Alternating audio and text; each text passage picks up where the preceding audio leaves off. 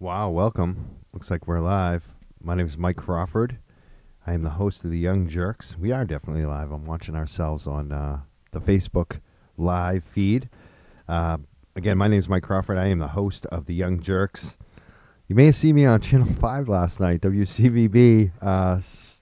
Some of my friends and family and neighbors definitely did see it, getting some phone calls and texts and messages. You might also seen our social media because we're giving away free cannabis at Boston Calling. Big deal going on. Pretty funny that we get all the headlines for this, but we'll be talking about that today, definitely. My name, again, is Mike Crawford.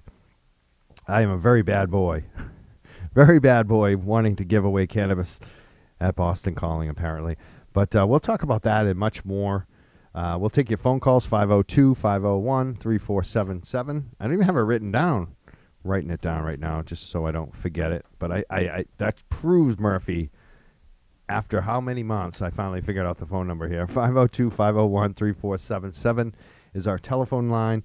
You can also leave us instant feedback. I know there's a lot of places to watch us, but usually I check the instant feedback on the Young Jurks Facebook. So best place to leave it. But you can also do it on Disrupt Boston. I'm sure Murphy will check it out and let us know. Or on YouTube or any of the other places we're at. We have a special guest here, so I'm going to get right to it. We have returning, and I'm not sure if last time he was actually the mayor. I wasn't. Okay, he was a city councilor, and he's been here, I think, a couple times, 2 or 3 times maybe. Yeah, 2, I think. 2, okay. Yeah. So this will be your third time on the Young Jerk Show. Different location now. We're at today at Dig Boston headquarters.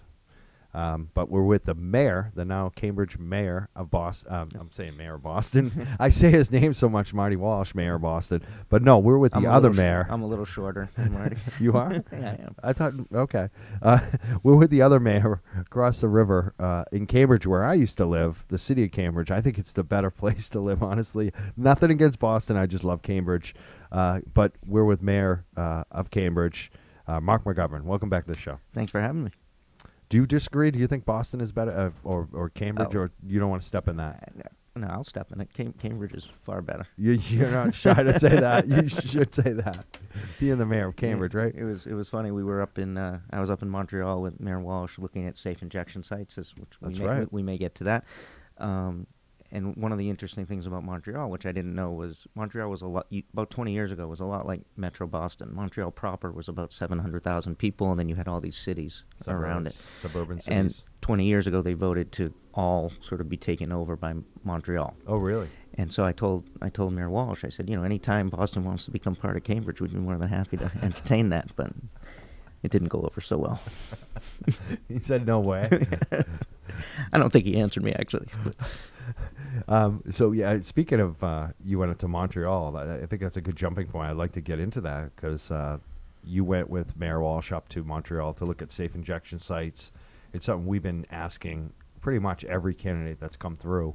A lot of the city council candidates seem to support it. Ricardo Arroyo, running for Boston City Council, definitely supports it. A lot of the candidates support this. Where are you on this, and what was your experience there with Mayor Walsh? Yeah, so Mayor Walsh and I were both appointed to the state's Harm Reduction Commission, and we went up there. It was 2 separate trips. We just happened to overlap in Montreal. I'm completely supportive of it, of safe injection sites. I'm a social worker, is my background. I have worked for a long time with families that have been impacted by the heroin epidemic and drugs in general. And the thing that I keep coming back to when we talk about this is that there's about 100 safe injection sites around the world, and there have been 0 deaths in any site. It's one, like anything, whether it's housing or whether it's substance use disorder or what have you. These are complicated problems that need multiple pieces to solve them. And harm reduction is one of those pieces. Treatment is one of those pieces. Education is one of those pieces. Going after the pharmaceutical companies that are driving this is one of those pieces. But the research shows that people are 3 times more likely to get into treatment through a safe injection site, and they don't die. That's awesome. That's a number that people should look at. 3 times more likely. Yeah. Isn't that what we want? We want to get addicts into treatment. So if that's the case, I mean, I don't know how you could look at it any other way. Yeah, what was really amazing to me was just how far ahead Canada is with understanding that substance use disorder is an illness. It's not a crime. It's not. This isn't. People aren't willingly going into this. I'll do a little. Can I do a little interactive game with your audience? Sure. Okay. So for anyone who's watching this at home, I want you to raise your hand if you've ever asked a child what they want to be when they grow up. Now raise your hand if any of those children ever said an addict. Yeah, I don't think anyone ever. I don't think anyone ever raises their hand. And we are so far behind in looking at whether it's homeless people, whether it's people struggling with addiction, remembering that they were kids once. They're somebody's child. They're somebody's brother. They're somebody's husband, wife, what have you. And we're just, we just have to be more compassionate, and we have to understand this as an illness and not a crime. Why do you think Americans or America, the United States, is different than Canada in that? What's the difference? Why are we behind? Yeah, I mean, so Canada about 20 years ago, Vancouver opened their first safe consumption site, right? Yep. Safe injection site, and it kind of, the federal government in Canada came in and said, this is illegal, you can't do it. It kind of went through the court system. It took, 20 years to get through the court system until the Supreme Court of Canada said you could. So they've been having this discussion a lot longer than we have, right? So that's one thing. But, I think it falls into that whole, it's that American bravado, pull yourself up by your bootstraps kind of macho attitude that this, so many people in this country I hear a lot of times people say it's a choice. Right. Which to me, it's just like, really, you think someone chooses to be, I don't know. I find that hard to believe. And especially knowing how easy it is to slip down that. Like, I feel very lucky. I didn't, when I hurt my back and the pills I was prescribed, I think the only reason I didn't get hooked on them is because they made me sick to my stomach, and I just did not like the feeling of them, and I just immediately said, "No, I'm throwing these out." Just about if they made me feel good, I probably would have got hooked. Yeah, well, that's the vast majority of people who are using heroin they start through prescription medication, and then you have the pharmaceutical companies that are pushing that onto doctors. You have doctors that are overprescribing. It's not these aren't the drug dealers in dark alleys that get people hooked. This is your doctor. And it's athletes. It's where I come from, the culture I come from, which I still definitely feel like I'm a part of, is an athlete. Like I see so many athletes. We have all, like, especially when you get older, the knees, the back, the shoulders, so many issues that we have, and so many of us are now hooked on pills, and that's why I'm all about the cannabis issue. If it works for you, sometimes it doesn't work and you still need to use something extra, but there are other ways, and not just cannabis too. We talk about other things like nutrition, diet, exercise, which are huge for me. Herbs are great. I look at turmeric. I don't know if people know about turmeric, but you should check that out if you're in pain. Great anti-inflammatory. It's an Indian food. There are other things too, like cannabis and THC and CBD that we talk about a lot on this show. There are a lot of other things. We'll take the phone call, 502-501-3477. We're speaking to the mayor of Cambridge, Marc McGovern. Who's on the telephone line? Robert. Robert, what's up? I just want to talk about the issue that's come up with the opiate addiction, and my wife works in oncology. And as a result of the opiate addiction issue, her patients are having trouble getting actual needed medicine. Right. Yeah, I mean, that is one. We've heard that before. That is certainly one thing that has to be addressed. I think some of it has to do with the number of pills that get prescribed. It's not a simple answer, right? And so, you have people who legitimately need opioids to manage their pain, and those people need to be taken care of, and certainly should get the medication that they need. I do think, as Mike, as you just said, I think exploring alternatives too are important. And acupuncture. I mean, it could keep going, but let me ask you. You're on the phone. Your name again was Robert. Yeah, and I just wanted to bring up the fact that kind of what my wife is seeing. That's what I want to ask you. Insurance providers. Is your wife someone who's on opiates or needs them, or are you talking about other people? No, she's an oncology nurse. Okay. Mm-hmm. So what kind of? She sees people who literally need opiates. I mean, the thing about opiates is they're very effective. And when you say oncology, tell us like the type of people, like their conditions. I want to know like what people want to hear that. Like what kind of people? Right now, she's in breast cancer and gynecological cancer. Okay. She's been in pediatric neuro-onc, though.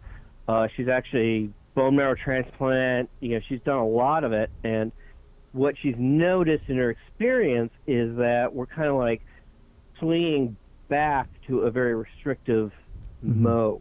And that's a problem, too. Where the problem, yeah. I mean, and I'm not saying this is necessarily an easy thing to solve, but we also have to be aware that there are people who are like terminal cancer patients who, if they get addicted to opiates, it's not going to be an issue. They're going to die anyways. One of the things is that here's a difference is if you're someone who has cancer and you are on opioids long term and you keep getting prescribed opioids because it's your condition, that's one thing. But what the people who tend to get hooked on heroin from opioids is they tend to get a prescription with sort of a large number of pills, and then that prescription ends. And then they don't get another prescription, and so they're at that point. I think they say it's about 7 days you need to potentially become addicted. At that point, they turn to street drugs and heroin. Where someone who has cancer, who's being monitored by a doctor, who's getting ongoing prescriptions, that's different. So. Well, and unfortunately, the insurance companies are not treating it that way. So what she's noticed, because she has to deal with insurance companies in her job, is that they're very reluctant to approve opiates to people who do need it because, I mean, and let me put it this way. I feel like there's kind of, and this is a very American thing, is we tend to deal with things in very blunt ways. It's like, oh no, we need to criminalize this and we need to do this. And what's lost is the subtlety of science and medicine, which is that there's some people who need it and other people who probably don't need it as much, And instead what she's saying is, because of course the government's like shouting at these companies, is that they're more likely to turn down stuff. I mean, she's had terminal patients turn down for opiates, and I'm like thinking in my head, like, okay, if you're terminal, addiction is not an issue. Right. Just to be blunt about it, Right. Palliative care is the issue, making you comfortable, making you as functional as you can to the end is the issue. Right. And I think that's not getting noticed. Definitely. I've heard this call before, and I definitely feel that, and I just wonder, what's the solution? Does your wife or you have any kind of like, how do we prevent people from getting addicted to opiates from doctors, but how do we not shut people out who really need it? Well, the talks I've had with her, it usually involves around being a little more invested in what the patient has and kind of analyzing it like that. And I know that becomes problematic because there are a lot of people who will say, "Oh, I've got back pain," and how a lot do of you people really do have it for too, back though. pain? Yeah, well, yeah, that's the thing. A lot of people fake people it, who need it yeah. for back pain. But how do you diagnose back It's pain? The back only way pain to is hard to diagnose back pain is talking to someone, Yep. and you don't know the veracity of their statement. So, as opposed to people who have like, oh my God, we found this tumor. So I think there needs to be some work on that. I think, to be honest, we have a federal government with a lot of money, and they should be like spending billions in the area of like, how do we determine that? Like, this is not a question I think we can answer yet, but I think it's a question we need to solve. Yeah, it's definitely part of an important part of the conversation for sure. Yeah. Thank you, Robert, for calling. All right. Thank you. Excellent. I think that was a first-time caller. I should have asked him. 502-501-3477 is our phone number. We're the Young Jurks. We're here live Saturdays at 6 p.m. You can also follow us on Twitter at the Young Jurks. You're probably watching us on our Facebook, but you can also find us there. We've got a bunch of podcast places we're at, too, whether it's Stitcher, iTunes, all the usual places. Subscribe to us, like us, give us a rating on our iTunes on Apple. That helps us as well if you like us. We're the Young Jurks. And again, we're speaking to Mayor of Cambridge Mayor, Marc McGovern.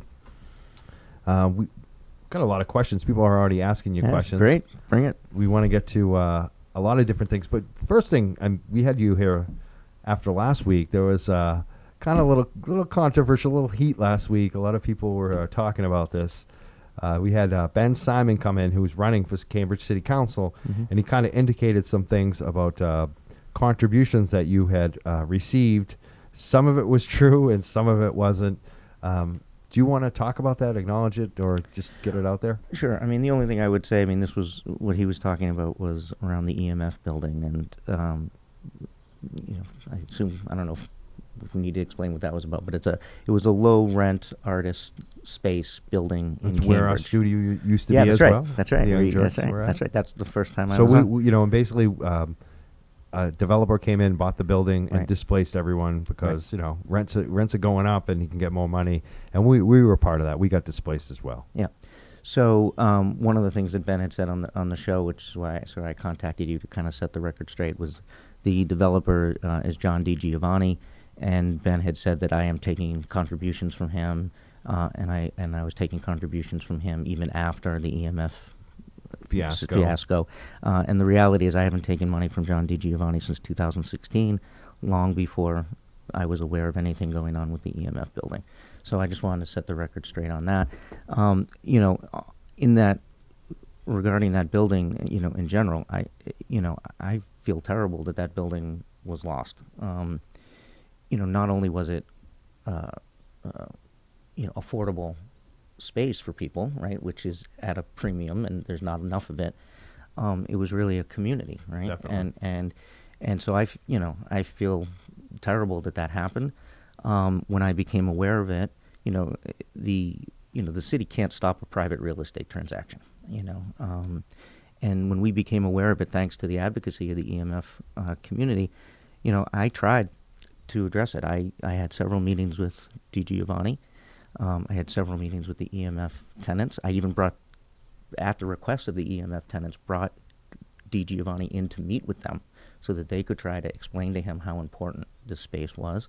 I got DiGiovanni to agree to lease the building to the city if the city was willing to lease it to keep it as artist space. And I got the city manager, inspectional services, the fire department, all out there to inspect the building and see if the city wanted to invest in it.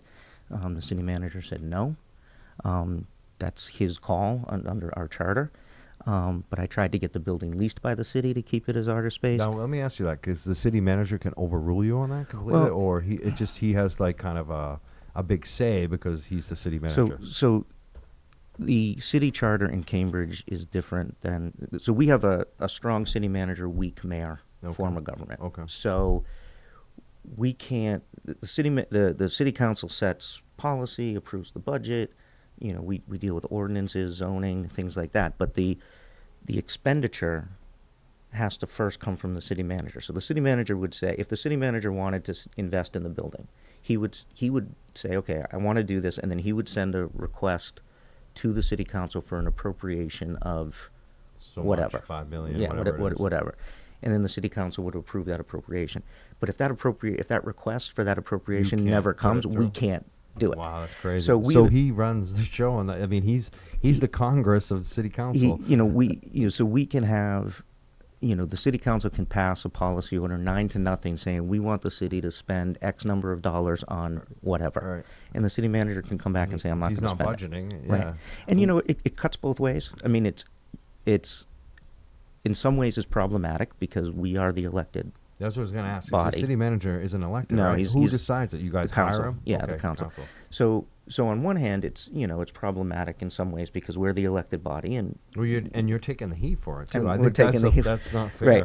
I'm but glad we the- brought that up. but But I want to but- ask you some okay, other go ahead. questions related to this because, number one, I want to make a note too. You did, there were some things, concessions made to the tenants, and I feel like they would never happen if it wasn't for you, where they got to stay longer. Yeah. So that was so this is the thing that beyond, I get that I didn't get the ball over the finish line, and I feel terrible about that. I really do. I wish we had been able to save the building, but I could only do so much, and we did get extended time for the tenants. Di Giovanni agreed to provide money for some moving expenses. There were a couple of the tenants were producers, and they had a lot of really expensive equipment. It wasn't just sort of picking up your guitar or Sure. whatever, right? So I got Di Giovanni to agree to pay for that. And I get that that's not enough. It's a drop in the bucket when you lose your community, but I'm a little confused as to why I became public enemy number one Sure. in this, because the reality is no other counselor That's was what we're able going to to get do. to. I mean, I think what the part that people get upset for, about is what Ben Simon brought up. And it's also a lot of our criticism, on this show for like Mayor Walsh and a lot of the other politicians that are good on a lot of issues. Like Mayor Walsh, I agree with on so much, Mm-hmm. but there are certain issues like the developers. It sometimes seems like, and I'm not saying this about you. I'm not picking anyone else. I feel like I can say it about Mayor Walsh because Boston is so different. It seems like the mayors are always developer. It's like a slush fund for them, for crying out loud. I mean, I watch like six-figure checks go in against cannabis. The they were against legalization campaign, the Safe Mhm. and Healthy. They got like $100,000 contributions from where?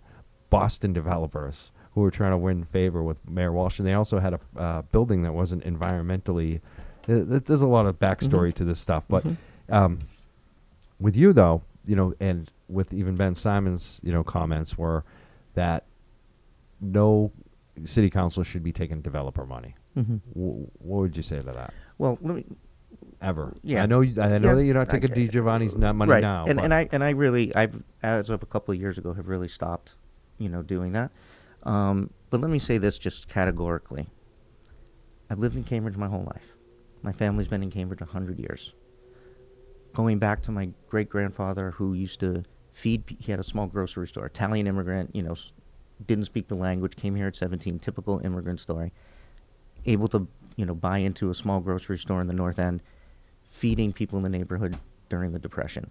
My grandmother who started the Riverside Neighborhood Association. My mother who started the Cambridge Women's Commission. And I love this city, and I would never and have never changed a vote because of a campaign contribution.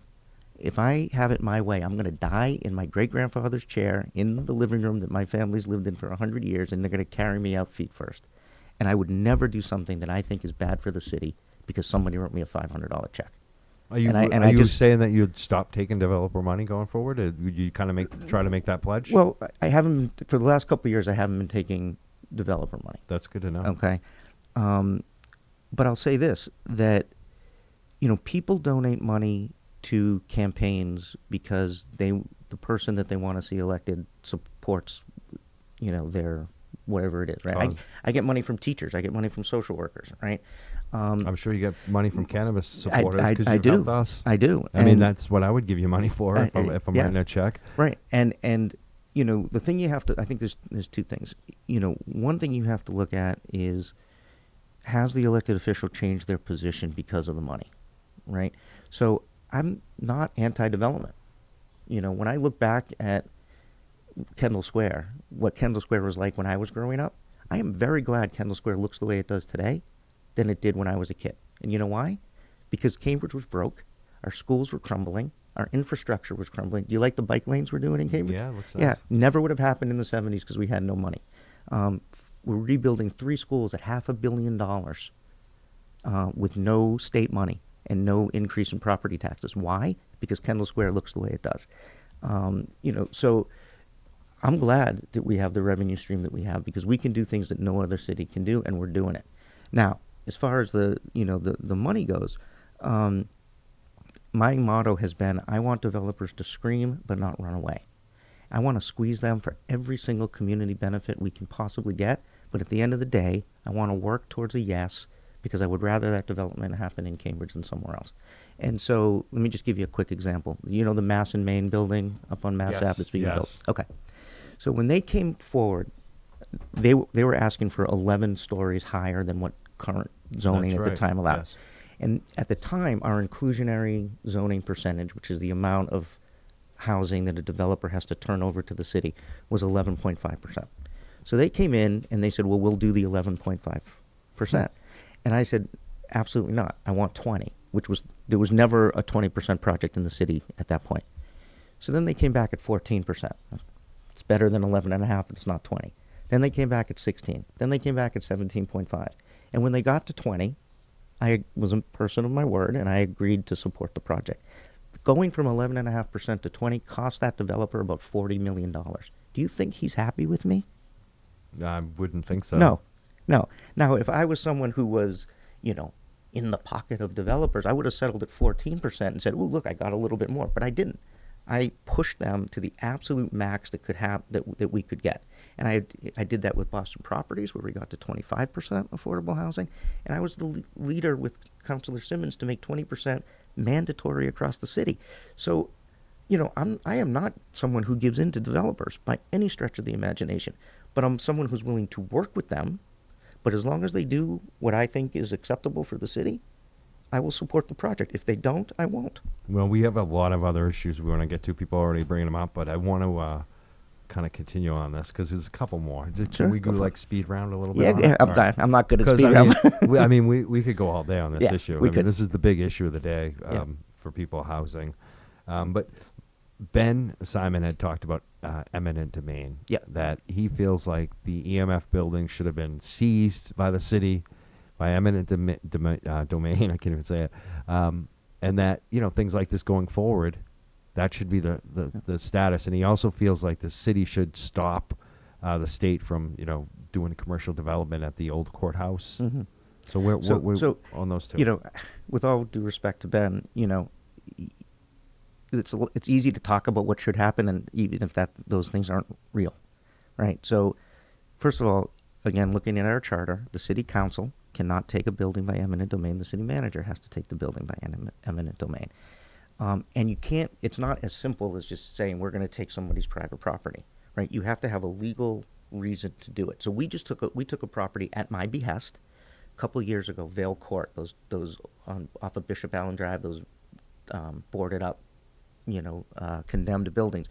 We took it specifically for affordable housing, and we're still in court 2 years later because the previous owner is challenging that we don't have a reason to take it. We don't have an affordable housing crisis, and therefore we didn't have a right to take the building.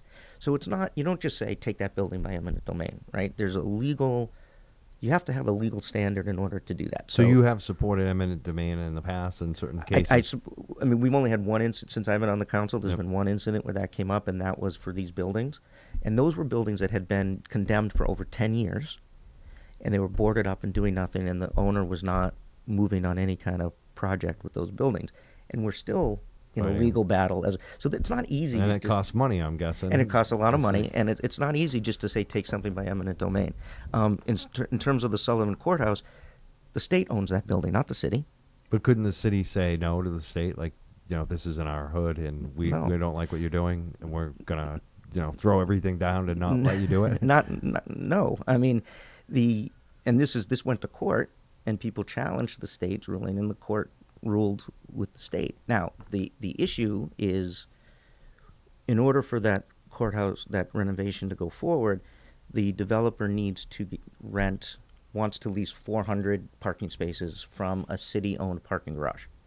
So the question we're going to have to decide is, do we lease those spaces or do we not? Now, there's a study going on as to what the impact of that would be and what have you, so I'm waiting to see what that study shows. But if we say no, we're not going to lease those spaces. Now, that developer has a decision to make. They can try to find parking somewhere else. They can sit on the building, or they can say, we're going to back out. But then the state still puts that out to bid to the highest bidder. So, this idea that if we deny the parking spaces, we're going to end up with 200 units of affordable housing. I wish it was that simple. If it was that simple, it'd be a no-brainer. But it's not that simple. And, you're still talking about a project that's going to run probably close to $200 million. It's $50 million just to get rid of the asbestos, let alone, cutting off floors. So it is, all these things are far more complicated than people make them out to be. And it's not for people's lack of trying to work this stuff out. So, we'll see where the Sullivan Courthouse goes. But now we talked about affordable housing, how that number's been increased with some of the things that you've done up to 20% now. One of the issues that Ben has brought up, and other people, and even myself, I actually lived in a limited equity for a while with my girlfriend in Cambridge, so I know how it works. In some cases, I know every contract's a little different, but the issue for a lot of people is that they either make too much money, just a little bit too much money, and they're still poor. They have almost no net worth, and they make just a little too much money, or they are poor enough to qualify for them, but they can't come up with the down payment. Yeah. What do we do about that to make it affordable for really everybody? Yeah, because housing is an issue not just for a certain small sliver of people, but kind of a larger group of people now. So this is such a huge topic, right? And so, when you look at Cambridge and you look at the population that we've lost over the last 20 years, our low-income population has remained roughly around 16%, right? And those are people who live in public housing or qualify for inclusionary. That middle income, that teacher, people like me, people like you, people like me, who make too much money to qualify but not enough money to pay rent, we've lost almost 50% of that population in Cambridge. And that's like the heart. Those are like the people that have, opportunity, families. Yep. And I just saw a thing in a magazine the other day that had a condo in Cambridge. It was a 2-bedroom. I want to say it was like 12 or 1,300 square feet, 1 bathroom on one side of the page. And then on the other side of the page, you had a house in Hingham, which was, more than twice the size, square footage, 4 bedrooms, 3 baths, both selling for $1 million. And so, if you're a family, you have your first kid, fine, you can kind of squeeze in, and you have your second kid, and you say, gee, I want a yard, or I need a bigger place. You can't touch a place in Cambridge, and that is a problem, a huge problem. The bigger issue is, what would be, if I said to you right now that when this show is over, there's a great diner in Worcester, we should go eat. You would look at me like I was crazy, right? Yeah. Worcester's 45 minutes away. Right. In any other part of the country, that would be a suburb of Boston. Sure. To us, it's like you pack a lunch. Right. We don't think regionally in this state. We should be investing in high-speed rail to Worcester and Springfield and Holyoke. We should be spreading out the jobs that are in Cambridge and Boston into those communities that were once manufacturing powerhouses, Fall River, New Bedford, Lowell, Lawrence. And we should be investing in public transportation and housing and jobs so that if you worked in Kendall Square, but you could get in and out, you could live in Worcester and get to Boston in 20 minutes on a reliable train, right. You don't have to pay $3,500 a month for an apartment.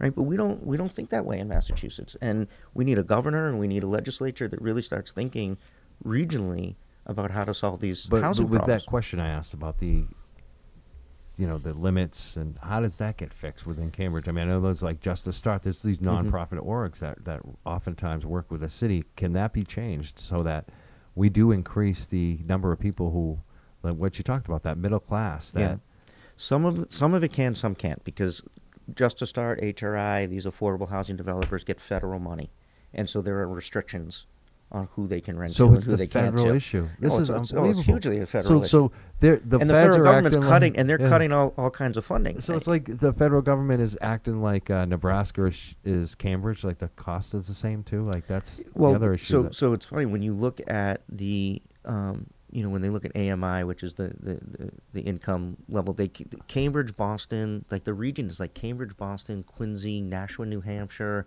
Like it's a weird sort of zone that the federal government has created.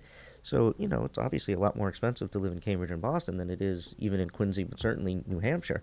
But all that gets averaged in together. I see. And so, there are some things that we got to change the federal rules. But one thing I want to make sure we get to that we're working on in housing is this affordable housing overlay. And it's, so city has zoning that goes throughout the city, right, that tells you how high a building can be, how dense a building can be, what have you. We're looking at passing what we call a 100% affordable housing overlay district. And that would mean that for three main things. Anyone who builds 100% affordable housing, so no luxury, no market rent, 100% affordable, we would give you greater height and greater density to make that project financially viable. That's cool. Right now, it is impossible for affordable housing developers to develop property in certain parts of Cambridge. West Cambridge, 1.3% of the housing in West Cambridge is considered affordable. That is a gated community, right? Yeah, it is pretty much. And I don't blame the people who live there. They didn't create it. But this goes back to redlining. I mean, yeah. It's so funny. It really is. But this goes back to redlining. This goes back to zoning that was developed that said we're going to make these areas sort of wealthier and these areas, less wealthy. We have to dismantle that, right? And so this overlay would make it more financially viable for affordable housing developers is West to build throughout the city. Cambridge resisting that? Is that what you're saying when you brought You West could Cambridge? say that. I could feel that. You could I say can that. imagine. There It's are like a number of peaking hell people over there. There are a number of people who are resisting it, and they don't want, they like what they have, and they don't want it to change. But, if Cambridge is going to live up to being the equitable, diverse community we like to say that we are, then every neighborhood needs to be part of that solution, and that's what this overlay would allow. We need 6 votes to pass it. We have 5 councilors that have come out more or less in support of it. So we'll see where it goes, but it would make it more financially viable to build affordable housing throughout the city, and that's what we have to do. Awesome. We have a lot of other issues to get to. We really did circle around on housing. I'm glad we spent some time on it. Yeah. Probably because of Ben Simon, he was focused so much on housing. Yeah, well, I know that he has a personal story that impacted, and he was his family was one of those families that had to leave. So I get it. Do you, that's another thing. Do you support rent control? Bringing that back. When you mention rent control to anybody in Cambridge, we all go into like PTSD, right? The devil's in the details. Rent control. If you're saying to bring back rent control of the 60s and 70s in Cambridge, I would say no. It didn't work. Most of the people living in rent-controlled apartments, upwards of 90%, were people who could afford market rents. So it wasn't even going to the low-income people that really needed it. It depressed the housing market. You had landlords who didn't have enough money to keep their property in good shape, right? So a lot of the rent-controlled, apartments where people were living in terrible conditions. So I don't want to go back to that. I did form a tenant displacement task force being led by Councillor Sambul Siddiqui to look at how can we create stronger tenant protections to protect people from being evicted, to protect people from outrageous rent increases. So we are looking at that in Cambridge right now, and we'll see where that goes. But I do think we have a crisis. I just met with 6 single mothers. They live in a 9-unit building. They're all on Section 8. And their rent, they all have kids in the schools, their rent went from $1,600 a month to $2,800 a month because their building sold. And they came into my office in tears because they're going to pull their kids out of school. Many of them, I think 4 of the 6 grew up in Cambridge. Now, we were able to work with the Cambridge Housing Authority and the new landlord to help them and get them a 2-year reprieve. But I had no units for them. And that... there's nothing worse than sitting across the table, and this is what I say to some of the folks who are saying we don't need more affordable housing in Cambridge. Come to my office. Sit across the table from a single mother. Whoever says that is insane. Well, there are a lot of people that are. I like that you talked about the increasing the zoning and raising the heights for like 100% affordable We're talking housing. 10 feet. That would be unbelievable. We're talking 10 feet. That would be unbelievable. I love that idea. So we do have to get off housing. Though. Okay. We've spent too much time I'm sorry. on it. But I love that. I could come back Cambridge every week if you want. Maybe. Well, I love that idea that Cambridge is doing that. That's like huge. And I would love to see that happen, see some buildings just be 100%. We got to convince housing. one more counselor, so we'll see what happens. Perfect. Cannabis. We want to get to cannabis because people are obviously talking about cannabis. Things have been happening. I haven't been keeping up. I was all over Cambridge cannabis for a while when I was living there and doing a show there, but now I'm not. Yep. What's going on with Cambridge? So we just passed we passed zoning to allow adult use cannabis, and you might find this funny. We took the vote in February, and we needed a couple months to for it to be enacted. So I had it enacted on 4/20. 420? I knew you were going to do that. I knew It actually ended up being 4/22 because we had a couple days of a delay. But I was shooting for 4/20. I think 420 was on a Saturday this year. Yeah. Too, So Monday yeah. we did it. So so we already passed the zoning, and right now what's going through the ordinance committee is dealing more with the licensing issue, the economic empowerment applicants, social equity applicants. How do we make sure that we prioritize them? How do we make sure that we support them? So we've got a number of things that we're going through. So at this point, even though the zoning is in place, at this point nobody can get a host agreement yet until we pass this more regulatory licensing, which I've been encouraging my colleagues to pass yesterday because this is a new endeavor for everybody, right? We're not going to get it perfect on the first try. But I want it to move out of committee and get passed because we're not helping any of these applicants by waiting. By waiting. What is the economic empowerment? Like, what are they talking about? What do they want to do? So those are applicants that have been adversely impacted by Sure. the war on drugs. Minority applicants. It also goes for women applicants. And so what we want to do is, Cambridge is, even though we're the fourth largest city in Massachusetts, geographically we're really small. And so right now we have 3 medical dispensaries with 2 more on the way. All 5 of those are going to want to convert over to adult use, either to probably do both, right, medical and adult use. So that's going to probably be 5 already. So one of the things we're concerned about is we don't want to saturate the market so much with the big guys that the little guys can't. They're going to get pushed out, right? So we've tried to, how do we help them get established? How do we help them? It's incredibly expensive and incredibly hard for, anyone, even people with money. Even people with money, but even certainly people with major money. Yeah, but even but certainly those who don't have major money, right? So that's kind of what we're kicking around and what we're talking about. But again, you have equity applicants in Cambridge right now who are ready to go. They've got their license from the state. They need a host agreement from the city. They're even paying rent on locations in the city. Killer. And they can't go forward until we pass this. So I keep saying to my colleagues, let's Get go. it done. We're not helping these people. You are bankrupting people that when you wait. There's no question. We need to pass this, get it moving, see what works, what but doesn't I work. feel like their intentions are good too. So I can see both sides of it. Grant Smith has a question related to all this. He says, I have a question for the mayor on cannabis. If you're reading the comments, Mike. Mr. Mayor, currently there have been some concerns raised in the Globe and elsewhere as to the consolidation of cannabis licenses among a handful of out-of-state companies. Before signing community host agreements, does Cambridge review the companies applying for cannabis licenses with an eye towards preventing that kind of corporate monopoly? Yeah, so this is something the city manager is the one that signs off on host agreements, not the city council.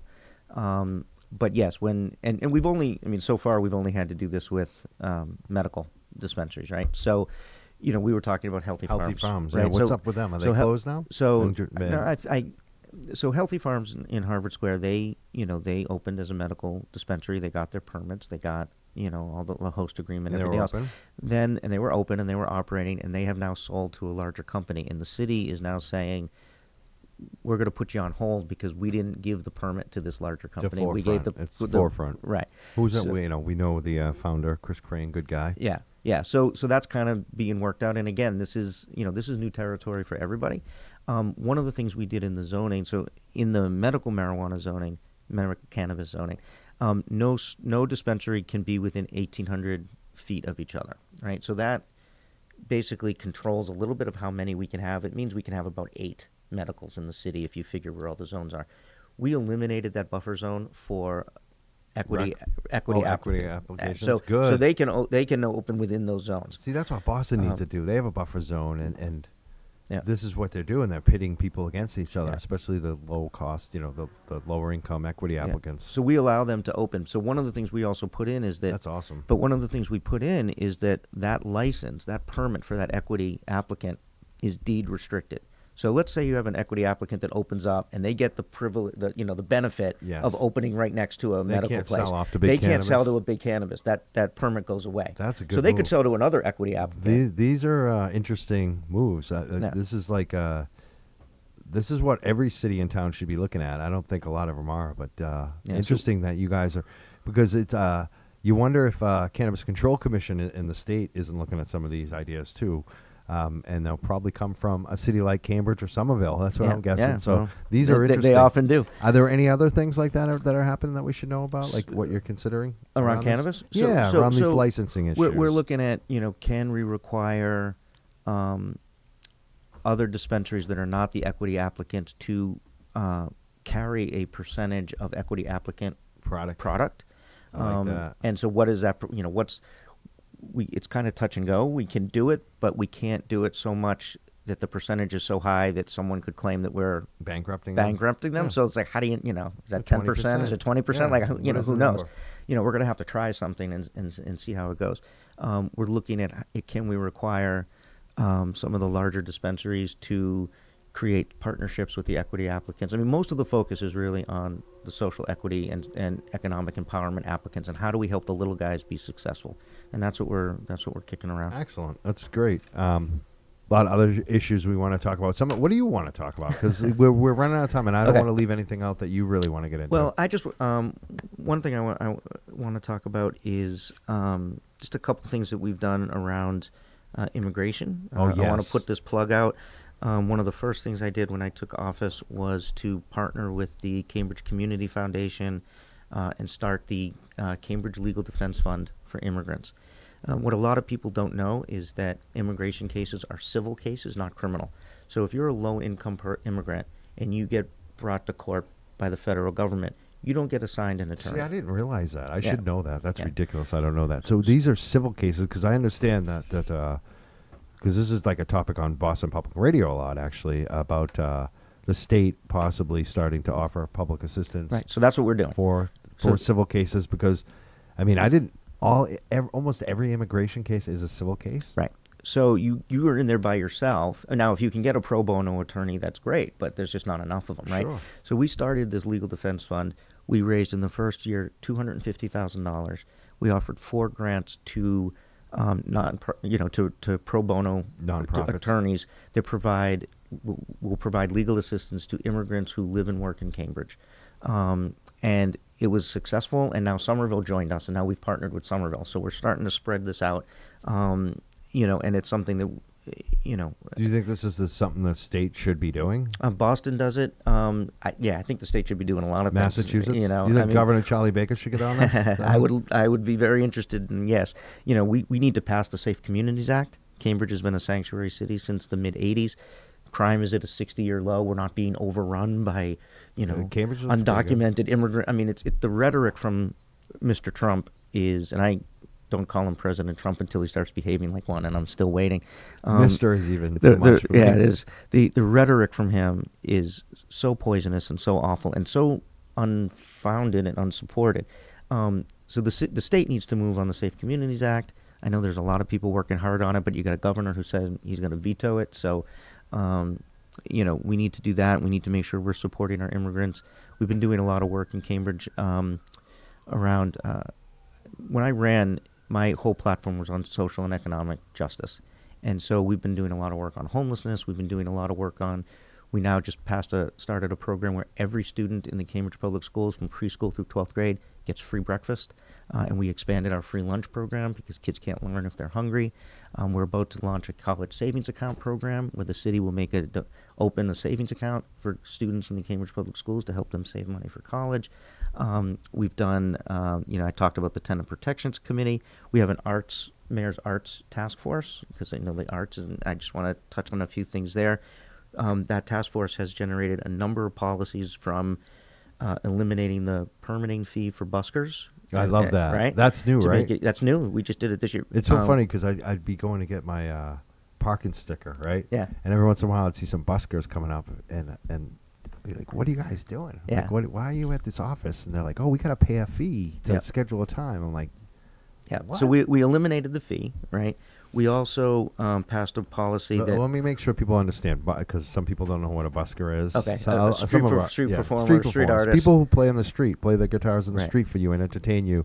In the past, they had to pay Cambridge a fee to play. Right. Now they don't. And Somerville and Boston eliminated their fee. Cambridge kept their fee, and so we were losing a lot of this Revenue. You know, we were losing this talent because they were like, I'm going to go to Somerville and not have to pay. So we said, forget it. You don't have to pay in Cambridge anymore. We passed a policy that 1% of city construction projects, 1% of the money on city construction projects is going to now go directly to the arts. So the $200 million Tobin School we're going to be building, 1% of that, or $2 million, is going to go directly to the arts. When you say the arts, because that's where people get skeptical. This is where people have issues. Where's that money going to go directly? So some of that detail still has to be worked out, but it will probably most likely go to. We want to expand grants, for artists. We want to make sure we're looking at how do we get, cheaper, lower cost rehearsal space. We passed a policy that a percentage, we haven't decided on the percentage yet, of the hotel and motel tax as well as the cannabis tax be directly go to art projects in Cambridge.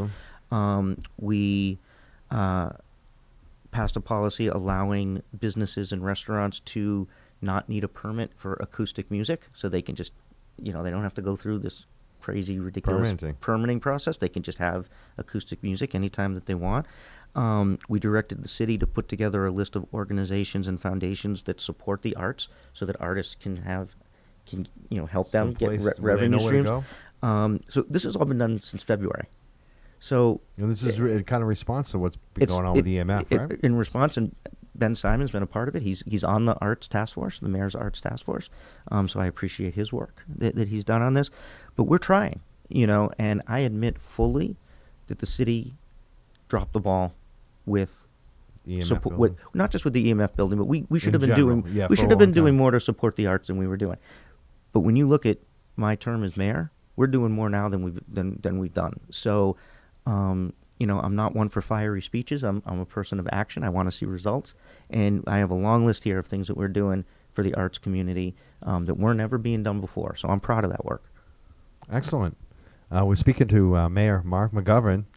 He's definitely making the case. So you are up for re-election. I want to make people, but it's as a city councilor, right? Right. So you don't run for mayor in Cambridge. We have 9 city councilors that are all at large. Which you were elected as a city councilor. Right. And then the 9 city councilors elect which one of them will be the mayor. So you run for city council, and then you have to convince 4 of your colleagues to vote for you. So you'll be running for city council. I'll be running for city council. And they're all at-large seats, basically, right? Anyone can vote for anyone in the city. No districts, no wards. And it's very competitive. It's very competitive. I love it in Cambridge. I think we had 27 people last time. And how many city councilors are there? 9. And so that includes the mayor. The first 9 obviously get into office, but if you look at 10, 11, 12, 13, 14, they're so close to getting in. It's just the margin of victory in Cambridge between not just 1 or 2 candidates, but a bunch of candidates. Yeah, it's very competitive. I think between 8 and 11, so 8, 9, 10, 11 in the last election was something like 12 votes or 15 votes. I mean, it's crazy. It's you and a couple of your friends can decide who's on this council. It's true. Yeah. Jan Devereaux, who we've had on the show, I love her. She's a supporter of the arts. Her husband's a musician, and I like her on cannabis. She's been so good for us on our show too, and just some of the issues that we support. But she announced that she's not running for election. Do you want to say anything about that? Yeah. So Jan's the vice mayor. So we've been working a lot together this term, and I told this to Jan, so I'm not speaking out of school. Jan and I, when Jan first got on, we didn't agree on a lot of things. We sort of have different backgrounds, and we would sort of we'd bump heads a little bit, right? But we have grown to find common ground on so many issues. I mean, the work that we've done for bike infrastructure, we wrote the first ordinance in the country requiring the city to put separated bike lanes in when they do construction projects. And now D.C. is looking at it, New York is looking at it. And it's become a big thing. I mean, this has become talked about, and it should have been something we were doing all along. Yeah. So I have a ton of respect for Jan, even if we don't agree on every issue. She works hard, she's honest, and she's fair. And that's all I want from a colleague. I don't want everyone to agree with me all the time. I'm not right all the time. And, people pushing me to think differently about things, is important. I hope that I push them to think differently about things. But all I want is someone who works hard, who cares about the city, and who's fair and open to conversation. And Jan is that, and we're going to miss her. We will miss her, definitely. Congratulations to Jan Devereaux for her, was it 2 terms of service, I believe? 2, yeah. Yeah, she did a really good job. I like her a lot, and we'll definitely miss her in Cambridge as a Cambridge City Councilor. So when is this election? November. If anyone wants to support you, where do they find you on? MarcMcGovern.com is the best way to do it. And you also do the social media. I see you on Facebook especially. Yeah, we do a lot of Facebook. We do, Twitter. My Twitter account I have a personal account at MarcGov, and then we have a mayor's account, Cambridge_mayor. And that's where those are separate from, the campaigning stuff and the city stuff, obviously. I don't want anyone to confuse those things. But we're doing a lot of really good things. I'm really proud of the work we've been doing this term, and we just got to get this overlay over the finish line. And I definitely want to thank you too for medical cannabis patients in Cambridge, but also even beyond that for in the state when times were tough and we were just trying to get these places open. You were one of the first people to really help us out and not just say you're going to help, but actually do the help, which was. Running. You were basically running the campaign for medical patients in Mass. You basically. My office wrote the ordinance that eventually got passed with a few tweaks. So you were there for us. Is what I'm saying, and you helped. Thank you. And I think if you weren't there, I don't think it might have gone forward in Cambridge, which is crazy because we think of Cambridge being so liberal. So many people voted for it, but. There's a lot of not in your backyard in Cambridge like anywhere else, and especially when it's an old town and people, I tell people all the time that we need to live the progressive values we say we have. And it's easy to say you support affordable housing until someone wants to build it next to you. Right. It's easy to say, Cambridge voted for adult use cannabis at about 70%.